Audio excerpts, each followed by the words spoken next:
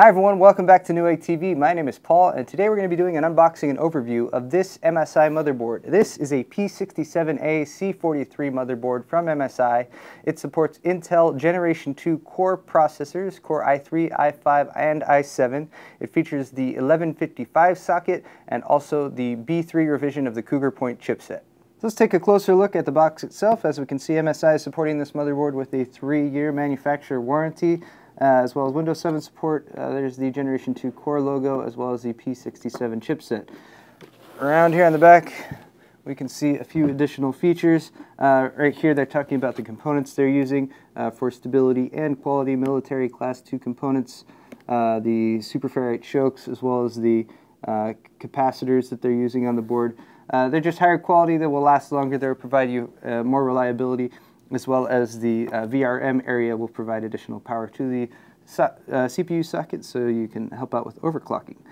Down here on the bottom left, you can see they are featuring their OC Genie 2. That's a button on the motherboard that you can push. You can also enable in the BIOS for easy overclocking.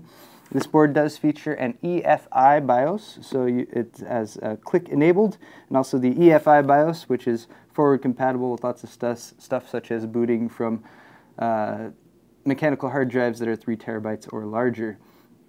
Finally, over here we have again the instant overclock. There's a feature called Winky 3, which is sort of a pseudo light operating system that you can boot into to do some basic tasks, and THX quality internals for the sound card. Also, we of course have USB 3.0 support, as well as serial ATA revision 3 6 gigabit per second support. That being said, let's go ahead and get this out of the box.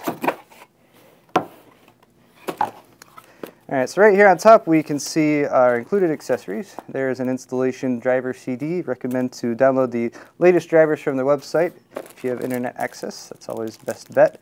Here's your input-output shield for the back of your case. We have a black and white quick installation guide, which goes over quite a few items. This is also multiple languages. There you go for quick installation. Quick guide right there. Here is the full installation manual. Actually, this is the manual for the software applications that are included. Here is your motherboard manual itself. Make sure to keep this on hand so you can reference items such as the correct DIMM slots to install your memory to, and your input-outputs for your front panel of your computer case. Here are a couple of headers for USB. If you have a case that has these all hanging loosely, you can plug them into that. It just helps them keep a bit more organized to plug them into your motherboard. Serial ATA cables, of course. They have included 2 white serial ATA cables. One of these has an L bracket on one end. And this is a nice little product here. This looks like a USB 3.0 adapter of some kind, and I'm going to check the manual to see exactly how this has a USB 3.0 plug on one end, which leads to something else that's wrapped up on the other end. So I'll get back to that. I can tell you guys exactly what that does. That is all for accessories. Up next is the motherboard itself. Alright guys, so there is a look at the motherboard itself, top to bottom, side to side, and I'm just going to start with this side over here and sort of go over all the different ports and connectors and features of this motherboard. Starting off with our serial ATA connectors, which are right here. You see these two white ones, 2 black ones here, and 2 more black ones there.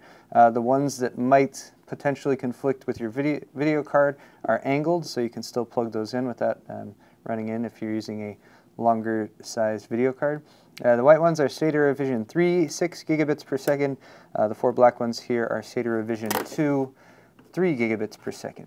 Next to those, we can see a couple 3-pin fan headers, and then right down here are our front panel connectors. And MSI has an M connector set. These 2 little items right here basically lets you take your front panel plugs from your case, which are usually sort of loose and hanging with little pin headers, plug them into that, and then you plug this into the front panel connector there. So it lets you collect all those and makes it a bit easier to connect your front panels, which is very convenient.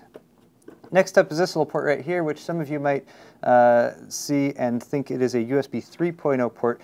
That is the typical size for a USB 3.0 front panel header on a motherboard. However, in this particular version, it's actually being used as a splitter to power a couple USB 2.0 ports. So bear that in mind if you buy this board. There are 2 USB 3.0 ports on the rear input-output panel back here, but this little jumper expansion here is actually meant for this plug, which will give you an additional 2 USB 2.0 ports. Next up, we have an additional USB 2.0 front panel header.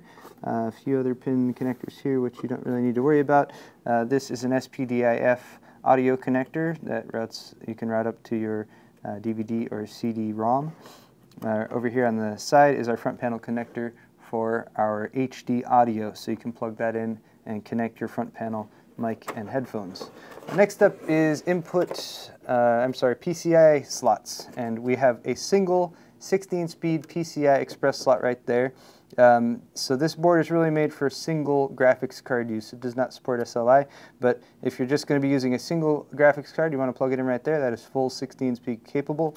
Next to that, we have 3 single-speed PCI Express ports there, as well as 3 legacy PCI slots further down the board. So for your legacy devices that are using the older PCI interface, you have 3 options for that. Moving right along, here we have another 3-pin fan header, and let's go ahead and talk about our inputs and outputs on the back of the board. All right, so here you have the analog outputs for your sound card as well as mic input, and that is controlled by Realtek ALC892 sound card. Right here, as mentioned, are your 2 USB 3.0 rear panel ports. Along with that, you have an additional 8 USB 2.0 inputs here in the black ports going in all along this side. Above that is our gigabit Ethernet connection. That is a Realtek RTL8111E gigabit Ethernet plug. Here we have coax audio out as well as a Toslink audio out, and then finally right here is usually a CMOS reset switch. Alright, just a few more items to go over for this motherboard. Right here is our main power connector, 24-pin to plug your power supply into. Above that, we can see our DDR3 slots. This supports up to 4 DDR3 DIMMs, and it can overclock your DDR3 memory up to 2133 megahertz, which is only, of course, if your memory you purchase supports that. Standard memory speeds are 1066 or 1333. And this will support dual channel, so always recommend to buy a pair of 2 memory sticks so you can take advantage of dual channel mode. Right above that is our PWM CPU fan plug right there, the 4-pin. Next to that is 1 additional chassis fan header, 3-pin. And then here we can see the socket area as well as all of the VRM modules that are right there. Plenty of space, I'm happy to say, around the CPU socket. They're doing passive cooling for all of our VRMs, so there's plenty of space there if you're going to use an aftermarket CPU cooler.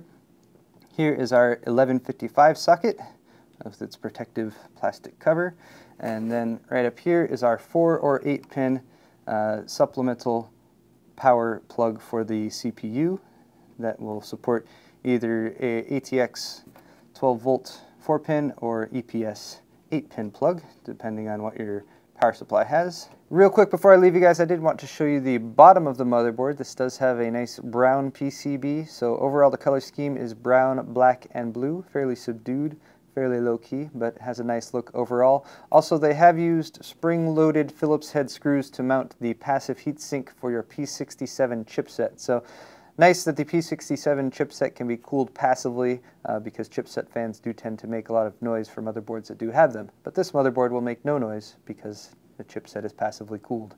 That wraps it up for our unboxing and overview. This has been the MSI P67A-C43 motherboard from MSI. 1155 socket P67 chipset, supports Intel Generation 2 Core i3, i5, and i7 processors. Thanks for watching. My name's Paul. We'll see you next time on Newegg TV.